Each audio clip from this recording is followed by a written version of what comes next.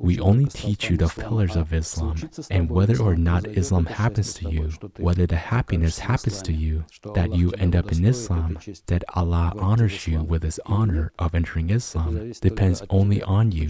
Why doesn't Allah manifest such a miracle so that everyone will believe? Because He's not a tyrant or a dictator to make everyone fear Himself and convince them that He is the most important. Allah is the most loving, the most gentle. My God, in any language of the world, Allah can tell you things that He would not tell even the most advanced sheikh.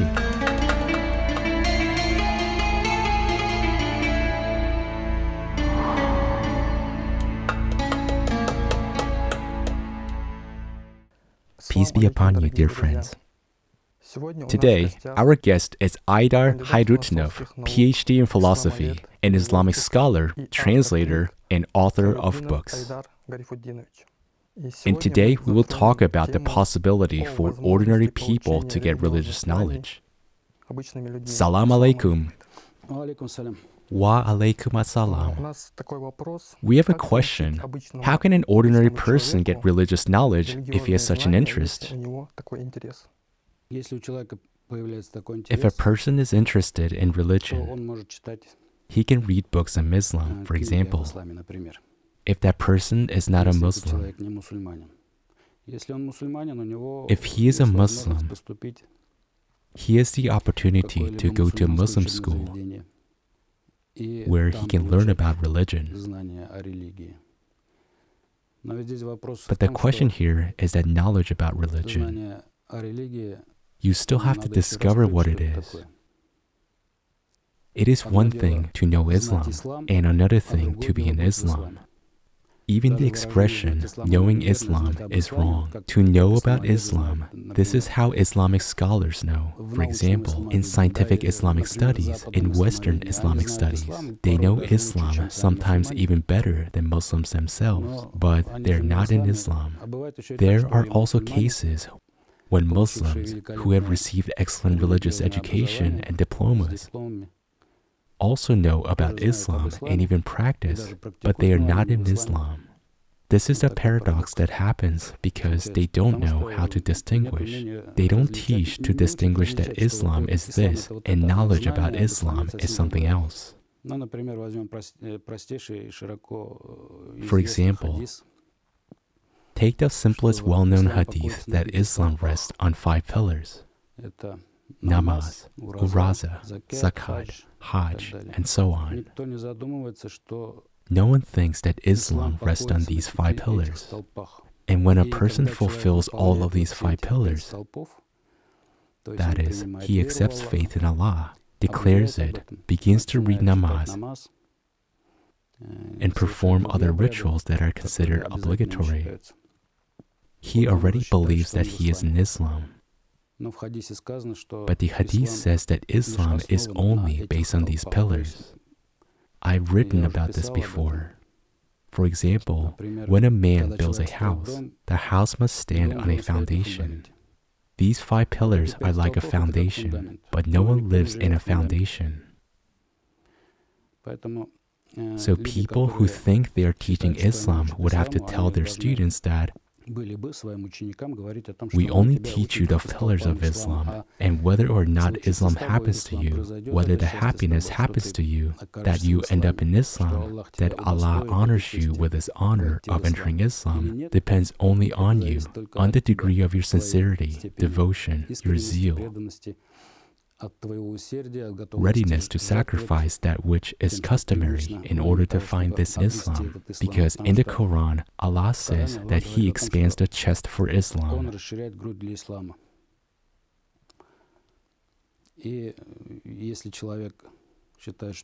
If a person thinks that he is in Islam because he performs rituals, that is not really true.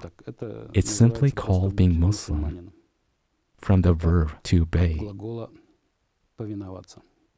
A Muslim is a person who obeys, accepts these rules here, gets a chance to reach heaven, so to speak, by doing all this. In principle, even of these 5 pillars, it is possible to perform under certain conditions. Of course, it is desirable to perform all of them. But sometimes there are such conditions that a person can, well, that's life, only do shahada, that is, a confession of faith in Allah, and namaz. For Uraza, for example, he is not healthy, he cannot afford it. Even these two are enough so that maybe Allah will notice this person, his diligence, and then will expand his chest for Islam like this. In Muslim educational institutions, I believe, when recruiting applicants, they should announce to them that we will teach you only the pillars of Islam, the basics of Islam, the first steps. That is, we will teach you to read namaz correctly. We will teach you to read the Quran correctly. We will teach you the Arabic language. Let's say we will teach you all the rituals that are obligatory and that are desirable, the Sunnah and so on. But we cannot give you Islam. This is what we have to say. That is, a person must be correctly oriented at once, so that he knows what he's learning. Otherwise, it turns out that a person leaves the madrasa with a diploma, and everyone considers him an adherent of Islam who lives in Islam.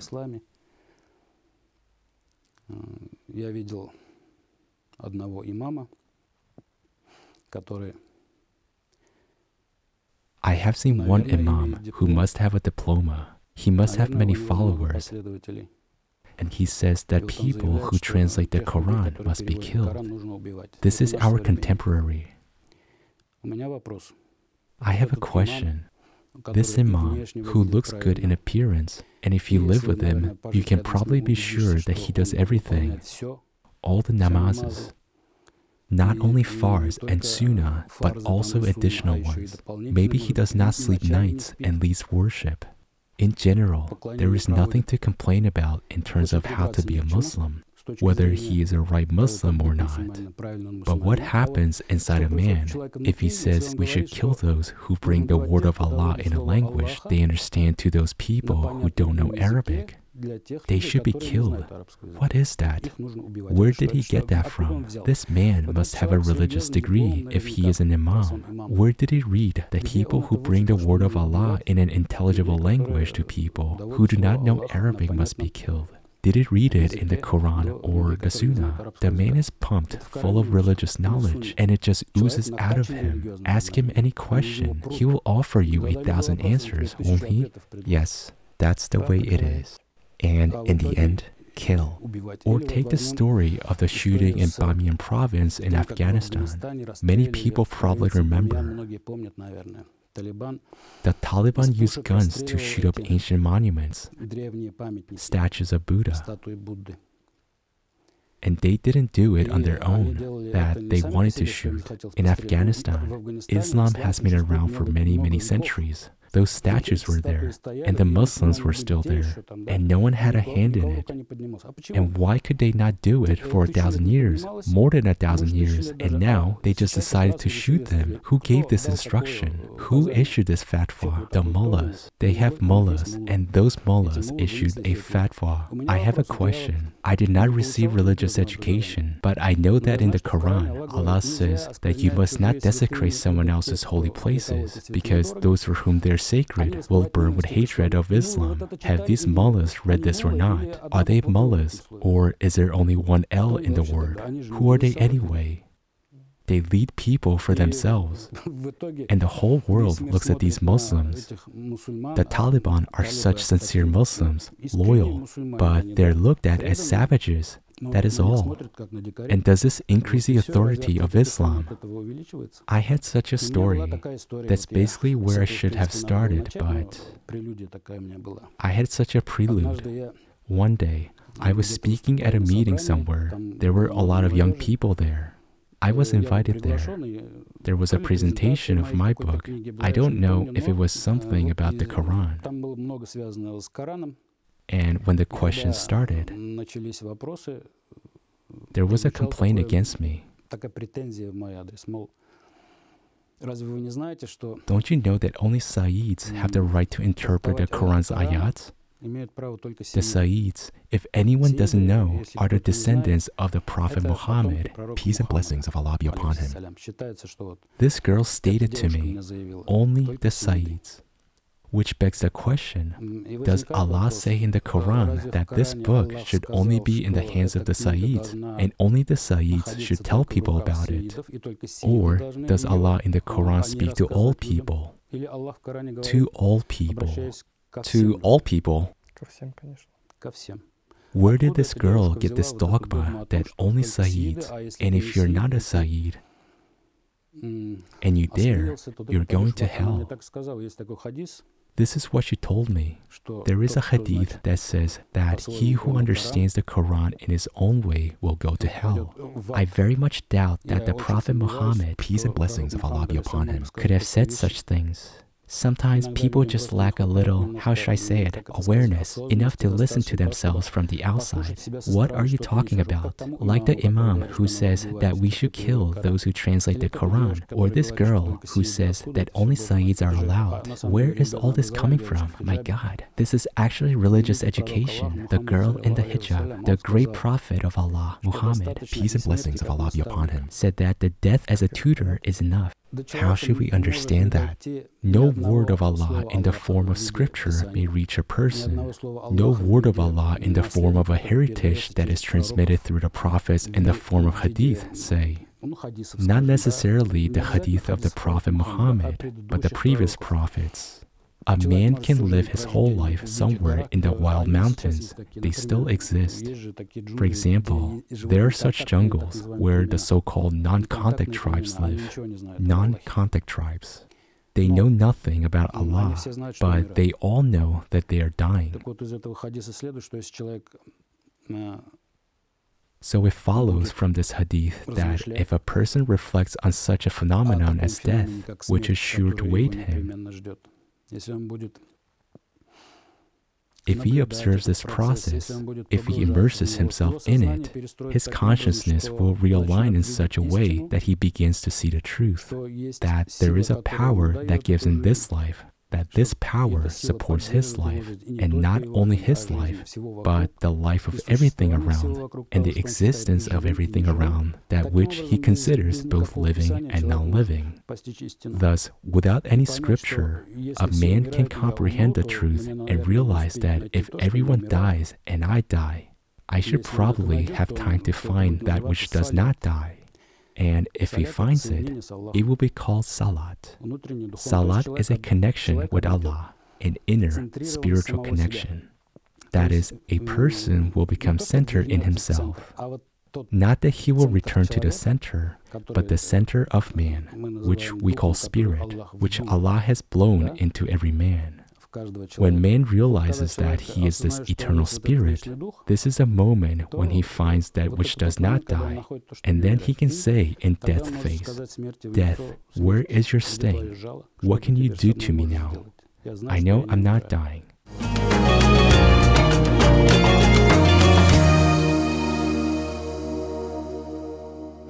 Why are we here today? I have to admit, this is my initiative. Many times I have heard this. This is a serious question. This is a methodological question. Many times I have heard that if a person does not have religious knowledge, then he should not talk about religion, because there are religious scholars who know everything, who have studied for 20, 15, 30 years, who knows how, or have studied all their life. Here, they know everything, so go to them. If you have a toothache, you go to a dentist.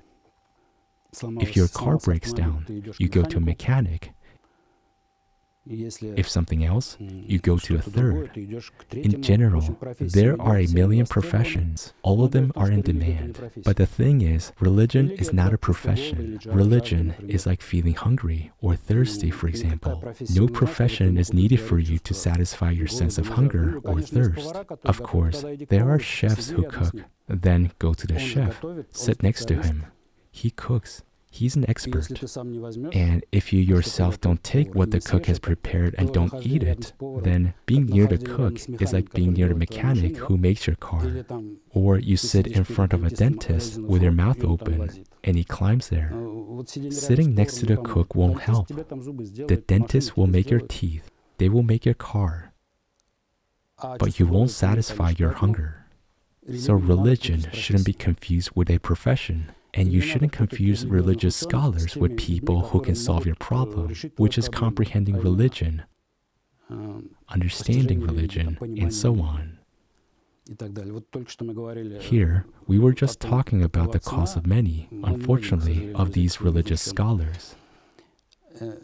And these religious scholars, unfortunately, they don't say, I can't give you Islam, but they roll up their sleeves and teach you Islam and stuff you, and you think this is Islam. But in reality, what you're presented with as religious knowledge or knowledge of religion, you are satisfied only until real hunger for your Lord matures within you. If you go to the cook sitting next to him, you will not be satiated. Even if you share your food with the person closest to you, again, you will not be satiated. You have to eat it yourself. On the material plane, people do that because it's the right thing to do. If you're thirsty, you go, pour water, and drink it. But for some reason, on the spiritual plane, people do just the opposite. They accept what other people tell them about Allah. One can be told about Allah for thousands of years. As Allah said in the Quran, that even if all the oceans were turned into ink and all the trees into kalams, Allah's words would not run out. Human life would not be enough to tell everything. It would not mean that you have come to know Allah. So when you satisfy your hunger with food, that is right. But when you listen to a story about Allah, and Allah remains something that you have not felt in you, that is called shirk. That is, you're tolerating a mediator between yourself and your Creator. It's like driving from a town of Arsk to Kazan, for example, and stopping at the exit from Arsk under a sign that says Kazan and an arrow, assuming that you have already reached Kazan. Stupid? No. No man in his right mind would do that. He would go to Kazan. Why is it that when it comes to God, we sit and listen to those who talk about God? Although they too only know about God what they have read from books or what their teachers have told them. Where is their practical living experience? I know one person who has such an experience in Islam, but I could name many of them. But one we all know for sure is the Prophet Muhammad, peace and blessings of Allah be upon him. He had that experience, yes. Why don't we aspire to do the same thing? Has someone forbidden it to us? We have been forbidden. We were forbidden. I will explain how. There is an ayat in the Quran in which Allah tells how He communicates with man. Man is called there by the word Bashir. It is not given to Bashir that Allah communicates with him otherwise than through waya. This is revelation. Hijab. This is not a woman's scarf. The Quran never uses hijab in the sense of an element of clothing. A hijab is a veil. And by sending a messenger, Rasul, it is said in the ayat that Allah inspires what He desires, and accordingly, the Rasul brings this information to people.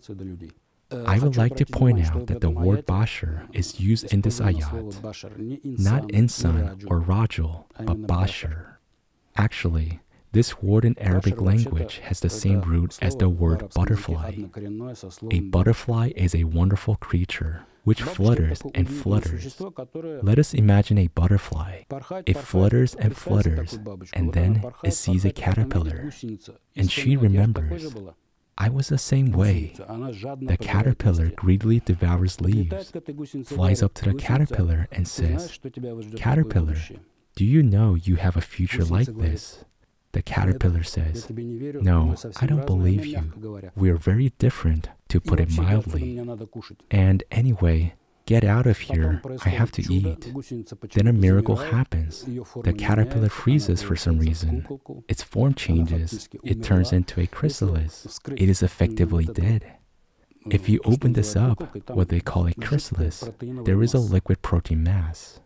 This caterpillar has turned into kissel, and there are processes going on in this kissel that would then make a such wonderful creature out of this kissel. By the word bashar in this ayat, Allah alludes to what must actually happen to a man.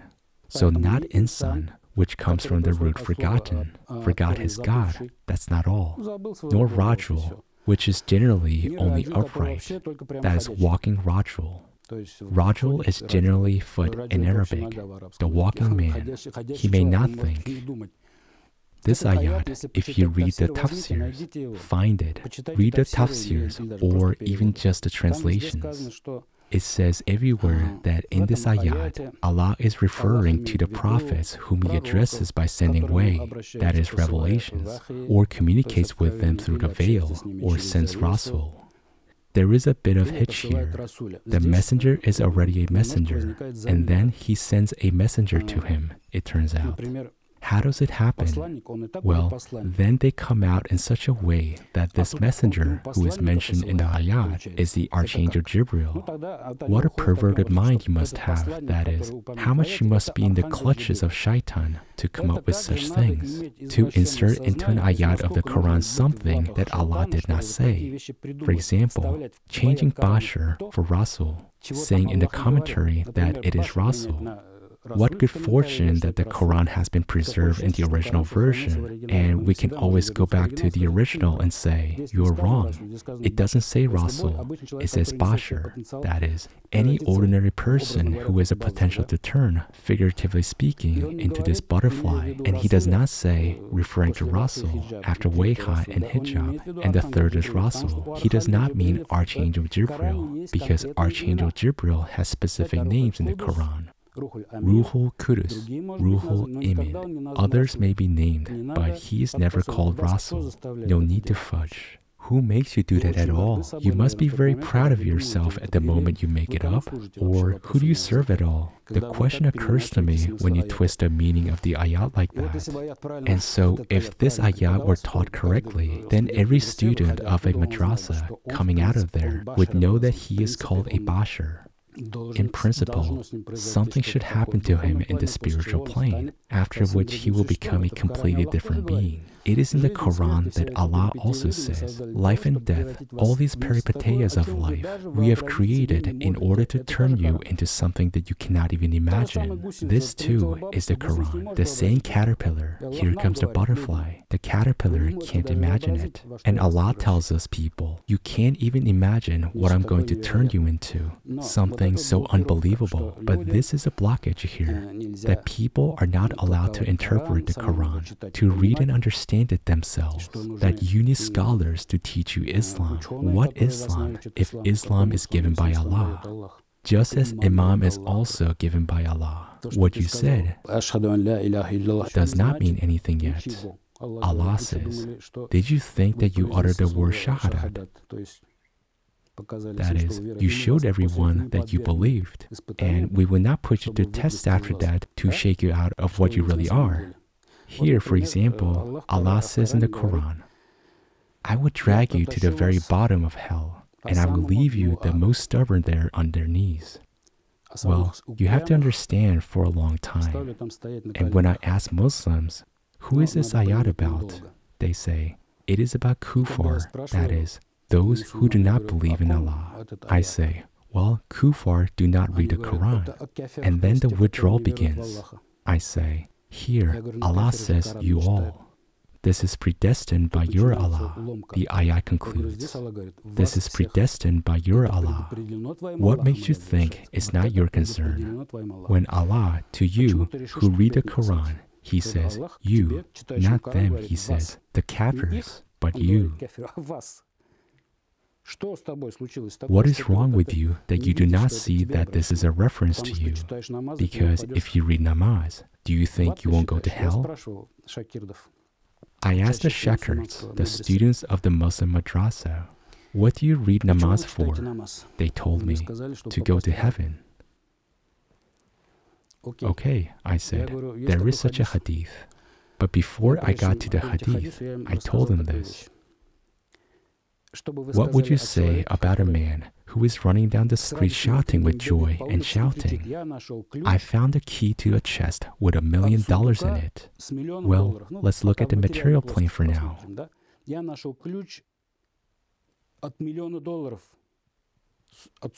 Here, he comes running up to you or past you. What do you say to him? People react correctly. We'll ask, "Where's the trunk?" I say, "Here's a hadith where the Prophet, peace and blessings of Allah be upon him, says that namaz is the keys to paradise." There is a book, Namaz is the Key to Paradise, by Imam Al-Ghazi. Yes, that hadith.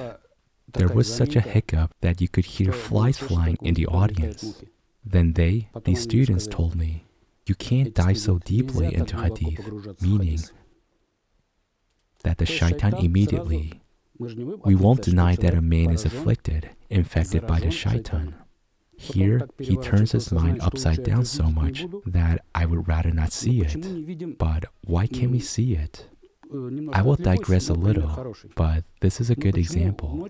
Why do we see at night that the sky is dark, even though there are trillions of stars shining and it should be bright? Why? Scientists are trying to unravel this question. There are different theories. But here's one that fits me better.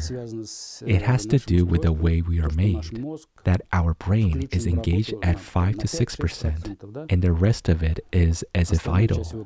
But scientists can find what it does. And in nature, there cannot be an inactive organ.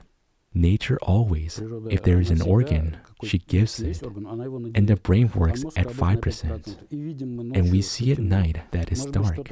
Maybe there's something wrong in our brain that we don't see that light that floats the universe?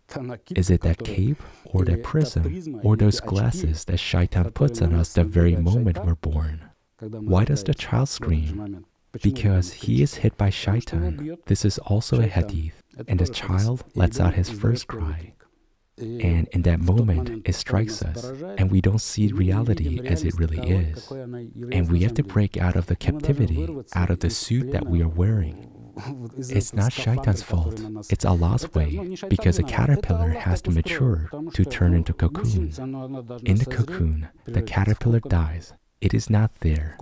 There, a different creature is born, which will turn into a butterfly. It's roughly the same with man in the spiritual plane.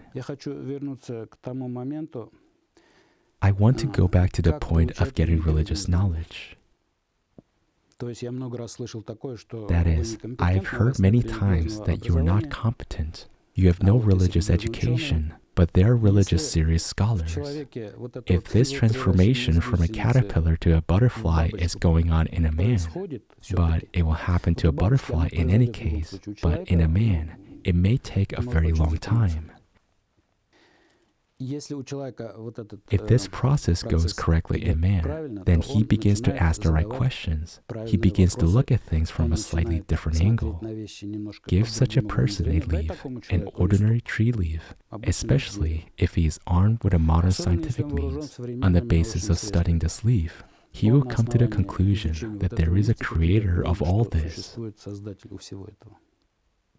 Today, the main argument for all skeptics, the main argument in favor of the existence of this mighty force, and Allah has different names, including Qahar, who has the greatest power, that is indescribable power. Here, quantum physics is, I believe, just a herald running around with placards saying, there is God. If you listen to quantum physicists, they may be atheists themselves, but they also wonder. I've seen physicists, these quantum physicists, who are so passionate about what they say. And then they say, and here, I don't know what, because he is an atheist.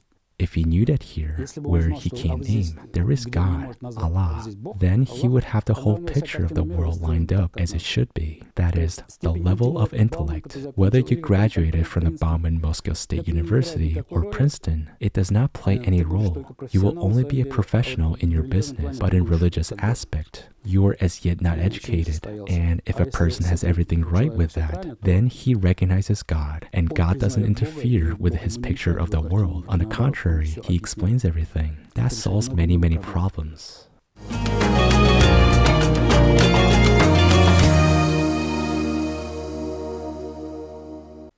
all Muslims say that in Islam, there is no intermediary between God and man.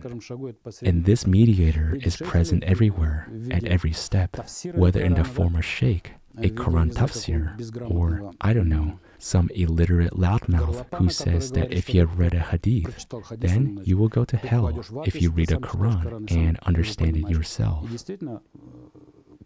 And indeed, the Quran is the word of Allah, addressed to every person. Of course, Allah will find a way to reveal the Quran as fully as possible to that person, according to how spiritually mature he is for one or the other. Now imagine the magnitude of the crime committed by those who say one should read tafsirs. Tafsirs were written by men. These men were far from sinless. If even the Prophet Muhammad is in the Quran 2 or 3 times, Allah, I, for some wrong actions, it is preserved in the Quran. Yes, that is. Allah corrected what he did wrong. If the Prophet Muhammad had, as our enemy, so to speak, criticized, here he came up with Quran himself. He would not have left such things about himself in the Quran that shows his weaknesses. That is far from an angel, but nevertheless, it had been preserved in the Quran. And those who wrote the tafsirs, were they cooler than the Prophet Muhammad? Peace and blessings of Allah be upon him. Were they sinless? It turns out that they think so. If people feel that way, that's their problem. Hence the problems they find themselves in as a civilization as a whole. The Muslims should be given a big F for not building a creative society more than 1,000 years ago with such an arsenal of means, such deep faith, and such opportunities to reach the truth. They had is shown during the life of the Prophet, and then it all went to ruin. And that is still a mercy. Bakarat was so strong that Islam left the great ethics, the ethical doctrine. Even the fact that we study Islam in our families, it gives us such great ethical potential, how to just behave properly as human beings. According to the same hadith, for example, that until you love for your loved ones the same things that you love for yourself, your faith is imperfect, and so on. If, for example, you see an obstacle lying in the road, the first sign of Imam is, mind you, not but what you have removed. You may not even say these words, but your inner decency is such that you see, there lies a log on the road. You have removed it. This is the first sign of Imam according to the hadith. When I was talking to a very high-ranking Muslim figure, I brought up this hadith. He told me that this applies only to roads where Muslims walk. And I told him, but if both Muslims and non-Muslims walk there, will you remove the log when Muslims walk? Do you understand what happened to a man to come to such an understanding of Islam? That I only do good to Muslims. By the way, a wonderful lesson in Islam was taught to me in my time by foreign Muslims who were visiting our country. I was their interpreter. They were from England.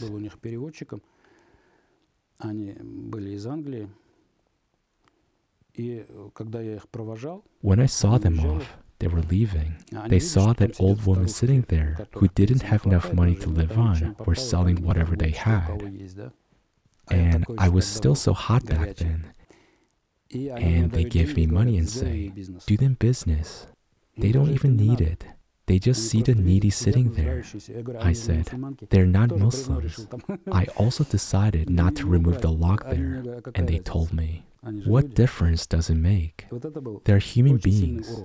That was a very strong lesson for me, a lesson of what a Muslim should be.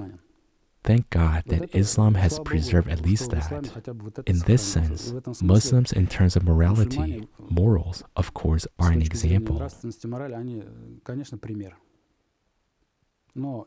But it can also collapse because there is too much confrontation with the shaitan system, which undermines Muslims. And if you're just a Muslim and you don't have this connection with Allah, then you will go looking for good life somewhere in that part of the world where you think the Kafirs live. And then you will go out at demonstrations and shout that we will force you to live by Sharia. Again, the question arises, why didn't you build a Sharia state in your historic homeland? You fled from there as from hell to other prosperous, non-Islamic countries. And do you want to bring them to the same state from which you have already fled once? Again, the disease, huh? Shaitan, he's like that. Shaitan is a disease. Ideally, one should strive not to be cured by death from Shaitan, because when death comes, the spirit is set free and it sees that it has messed up there all the years it has lived, as long as it has messed up. One must be united with Allah in life, but that is according to the hadith that the Prophet Muhammad said, die before you die, die before you die. I read the tafsir of this hadith, the commentary. It made me laugh. So you have to prepare a shroud. You have to prepare money to distribute their 39.50 sadokas to those who are organizing the funeral, conducting the event. That's how it's perceived. No, that's different.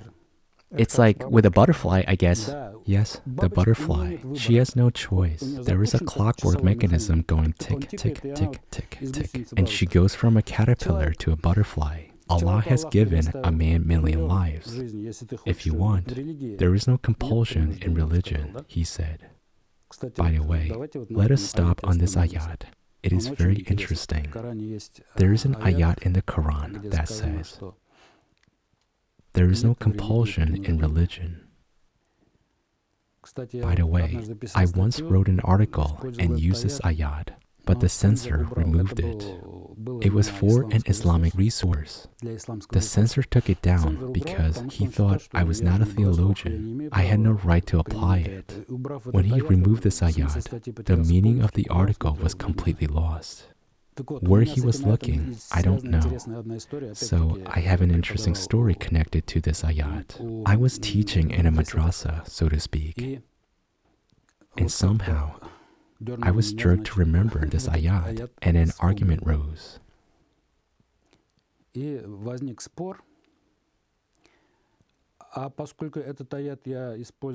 because I used this ayat to justify a thought of mine,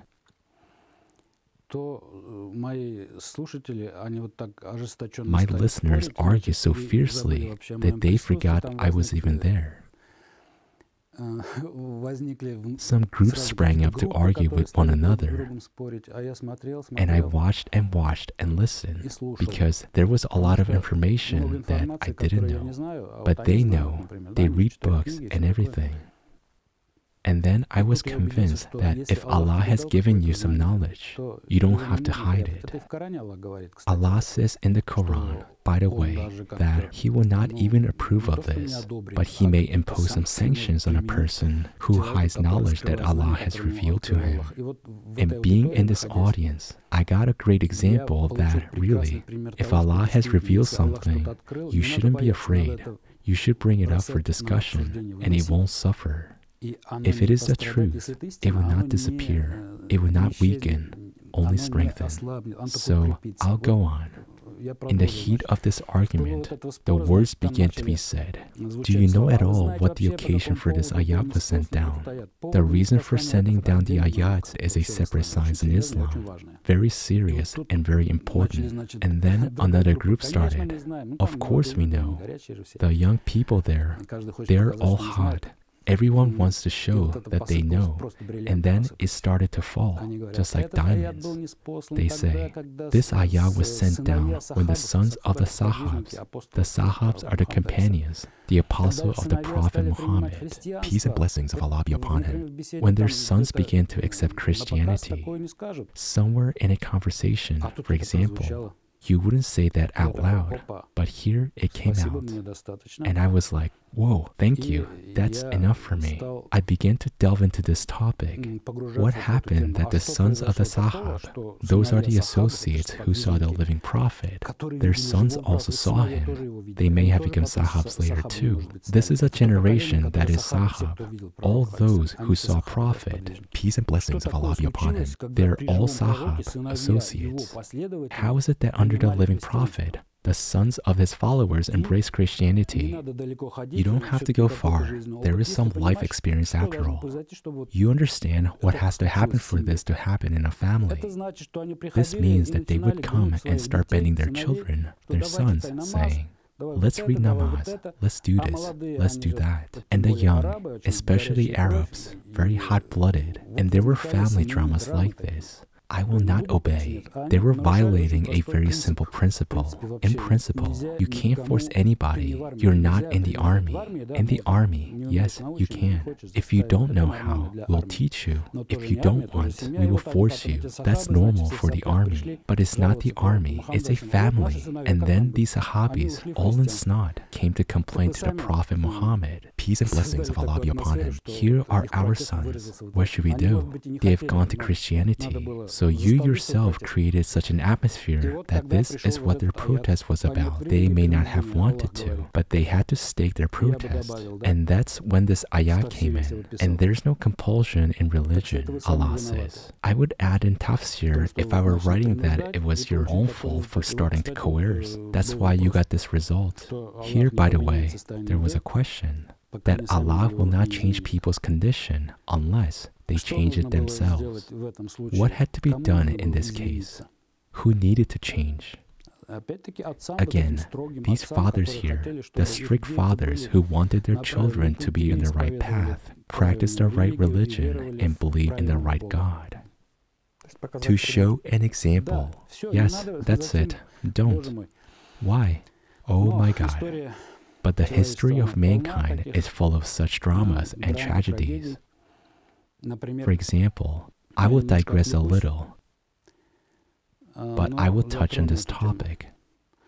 For example, in the Quran, Allah says, believing brothers, everyone has already forgotten about it. And 1,000 years ago, they forgot, when they were happily shedding each other's blood. Let me give you just one example. In Malaysia, it was a Muslim country then. It was not called Malaysia then, of course. Southeast Asia, let's say. There were sultanates there, and one day, one sultan, he was of one mazhab, and on the island lived representatives of two mazhabs, decided that everyone should be one mazhab. Again, he decided to violate the principle of no compulsion in religion, and there was a river of blood. He ordered the killing of all those who disagreed. A real religious war. Those who wanted to save their lives changed their madhab. Just a question. Here I will return to our Tatar history. We have the Hanafi madhab, but we had contacts with the Shafi madhab. But our imams, sheikhs, Khazrats taught their flock that you cannot give your daughters to Shafi because they make unnecessary movements during namaz, and the extra movement done during namaz disrupted, which means they're not reciting namaz. The man who issues such a fatwa must have been very proud. He must have been proud of the depth of his mind. This is why one should not give his daughters to infidels. It turns out that a Muslim who read namaz and performs some other movement according to his mazhab turned out to be a non-Muslim. But this is just clownery. Is this what religion is all about? If you aim at the target and you aim it right, you will hit it. You will hit the right way. If you aim wrong, you will not hit it. Here, the Islamic world, unfortunately, did not make it. Everything according to Hadith, which says that Islam came. I talked about this already in the interview. Islam appeared in a strange way, and in a strange way will be its return. There isn't an interval when it turns out that Islam does not exist. We will wait for the return of Islam. Inshallah.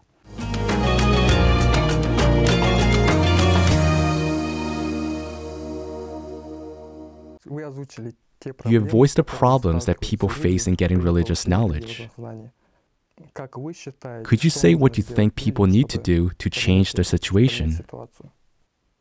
There is a surah in the Quran where Allah says that He will not change the state of people unless they change it themselves. My prognosis, or my explanation I should say, is very unhappy. People are very passive, apathetic. It's rare that Allah chooses someone to be a prophet, for example, or a messenger. There are just some bright people you're drawn to, but basically, people are busy surviving. They have no time to think about high things, yes? Why would they change anything? Everything is fine as it is.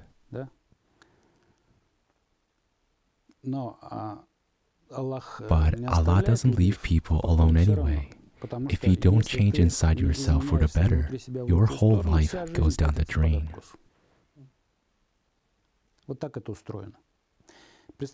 That's how it works. Imagine a locomotive pulling a train up a hill, a slight rise that may not even be noticeable to the eye. The locomotive must burn fuel, move its cylinders to pull, do useful work, deliver goods. It's the same with human civilization.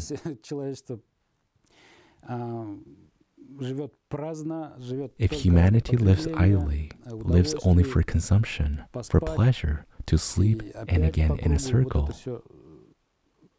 this, the absence of spiritual work, if we compare it to a locomotive, then for a man to be a locomotive means to work, to develop spiritually, to engage in spiritual work, spiritual construction. If you're a Muslim, we talked about the foundation. Islam has been built on this foundation. If mankind doesn't do this, the locomotive stops, it rolls backwards, and disaster is inevitable. How else can we explain this to people? Let's skip the religious terminology on our fingers. Here's an image of a locomotive. If we don't try to get out of here, out of the nightmare we're sliding into, we're going to die. What else would it take to get people to change? Let's say that a person thinks, here, you guys are gathered here. You're all people who have thought about it, who have decided to take action. That's great. And how does Allah reassure such people? He says that if a man takes one step towards me, we know it immediately comes to mind. Allah will take 10 steps toward him. If you go toward him, he will run toward you. If you run toward him, he will fly toward you. That is, Allah always works ahead of you in this case once you start moving. If you imagine the same locomotive, then some incredible supernatural power appears and helps this locomotive, and it reaches its goal. This is the same way with Allah. Look at this wonderful hadith where Allah talks about how a person can work, let's say, earn sawab in plain language, earn himself pluses on the spiritual path. The meaning of this hadith is approximately the following. If a man conceived to do some nasty thing, it is in his thoughts, and he did not do it, then nothing is written down in his notebook, book of deeds. If the person has done that crap, he is given some time. It sounded like 9 hours in there. I don't know. I guess that makes some sense, but 9 hours for him to repent. I guess we're not talking about the so-called great sins, murder, theft, and so on, but the little things like that, which are on every step. He is given time to repent, and then nothing is written down for him. If he repents, if a person has committed a sin and has not repented, then 1 minus is written down for him. That is, even in this under zero plane of negativity, Allah tries to let a man suffer as little as possible, for he does not know what he does. And now, let's move on to people who have switched to the positive, enter the zone of positive. How does Allah treat them? If a person conceived something good, but did not perform it, didn't do it, well, didn't succeed, it is recorded for him as done. It's like an intention. Yes, there is a hadith about intention. It is recorded in the book of deeds as a good deed done. If a person has done a good deed, then he is recorded. There are no boundaries of these pluses. This is such a hadith. If you take it into account, people may say, what can we change? It's the whole world. Who am I? One man is not a warrior in the field. One man in the field is a warrior. We just can't imagine the potential. Even the Prophet Muhammad, peace and blessings of Allah be upon him, for example, started out in such hellish conditions, in such a completely savage society. And look what happened. He raised it up. He actually saved it. After all, the Quran came to the Arabs not because the Arabs were good, but because they were very bad. And the Arabs themselves do not deny it. That is, Allah sent a prophet to save them. But, by the way, it turned out that this teaching is so powerful that it is able to save humanity. But we can't come and say, here's a Quran, read it. People will say, we don't need it. No, that's not the way. We have to appeal to a person's mind so that the idea of the created society is just that, I think, it touches on these very points. It prompts, helps people to think and start moving. Even if you think of something good, it's a done deal. And if you have done it, imagine the power if more and more people begin to move into the zone of positivity and live a great, high noble goal. And we still need not forget that there is a concept of barza, that there is a concept of separating the sinners from the righteous. But it's all in the hands of the Lord God, and we don't know how it is. So again, I will return to one hadith. And if you have heard that tomorrow is the end of the world, and you're about to plant a sapling, and then a neighbor passes by and says, what are you? Come on. The end of the world has been announced tomorrow. The Prophet says, plant your sapling. What business is it of yours? Only Allah knows what will happen. Maybe this planting here is the last tree. You have been minding your own business. Maybe that will save you. And the one who was in the mood to perish, there is no compulsion in religion. Allah does not call anyone to himself forcibly. Again, I will digress a little.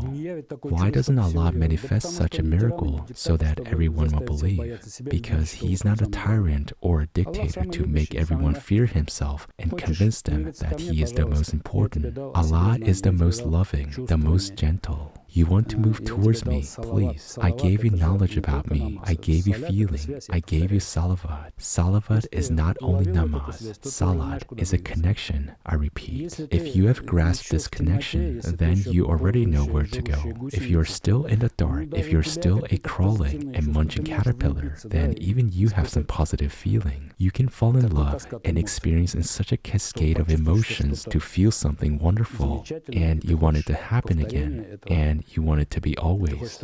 So even in the darkest state, there is this light of God in all of us. There is a beacon, there is a landmark. But if you do not pay attention, if you are a kafir is what? It is hiding. The one who hides a spark of God in himself. That's a kafir, not one who does not believe. The Prophet Muhammad, peace and blessings of Allah be upon him, was surrounded by believers. When Allah, even in the Quran, said, If you ask them who created it all, they will say Allah created it. That is, they knew about Allah, but they were kafirs at the time. They were hiding the spark of God in themselves. But if you choose to hide it, you will have a life like that. We have now a humanity in such conditions that it is heading for a disaster. And this emphasizes that a Muslim must not only think about himself, it is time to think about all of humanity. Humanity is a single organism. And this too does not contradict the Quran. Aidar Garifutdinovich, summing up our conversation today, what advice can you give to a man who seeks the truth? If we accept the truth as God, because there is no God apart from the truth, He calls Himself the truth, then I would advise not to dwell on anything except Allah Himself. This begs the question, how so? What is he talking about? And he's a heretic anyway. When I voiced this hadith about how Allah communicates with man at a conference, I was told that it was a case of psychiatry. That is, I was accused of being mentally ill. This was done by a high-ranking Muslim cleric. The very idea of Allah communicating with an ordinary person is unacceptable. Shaitan has people so confused, yes? The question is, if Allah does not communicate like this, how can a man come to Allah? You can't just say hello to Him. You have to establish a deeper inner spiritual relationship with Him to understand that you are inseparable from Him. How do you do that? Allah, in this ayat, tells us how He does it. For the common man, here's the one we're also common on the street. The messenger comes and talks about Allah. It works on someone. Someone remembers, begins to move. If that person keeps moving on this spiritual path, yes, he heard from the Prophet, we're not lucky. We did not hear from the Prophet, but we're lucky in the sense that we're much, how should I say it, more valuable to Allah, because we do not hear it from the living Prophet or from the Sahabs who saw the Prophet. We learn about Allah from the Koran, from religious tradition, and so on. If one keeps moving, there comes a moment when Allah begins to speak to him through what? The hijab, the veil. The veil is what? It is the world that surrounds us. Everything that happens there has always been the direct speech of Allah. We're just not capable, not in the mood to understand it. And when a person's spiritual state reaches this level, he begins to hear the speech of Allah even in ordinary sounds. Many, many. The whole world begins to speak to him. It is not for nothing that there is a story in the Quran about prophets who understood the language of animals, for example. That's not just for nothing. And finally, the highest stage of how Allah communicates with man is revelation, when Allah speaks directly into his heart. So I say, don't stop at anything until at least this way begins to sound in your heart. Otherwise, if you stop at a sign that points to the city of Kazan or any other city, you stand still, you do not move. You have erected a mediator between you and your Maker. Then you're committing a shirk. Shirk, according to Quran, is not forgiven by Allah. It is not that He will whip you and burn you in the fire. No. You just stand. You don't move. That is the sin. In the Greek language, for example, the word sin means to miss. Yes, indeed, you miss. You don't hit. You don't go to the goal. You stand. So I wish you do not stop at anything but Allah, not to be satisfied with anything but Allah. And in order for that to happen, you have to keep moving. Don't stop, no matter what the whispers tell you, that you will not go to hell if you do that. If you read the Quran in translation, you will go to hell too. My God, in any language of the world, Allah can tell you things that He would not tell even the most advanced sheikh if you have the right attitude, if you seek Allah, if your thirst is so strong that you do not agree on anything except connecting with your Creator.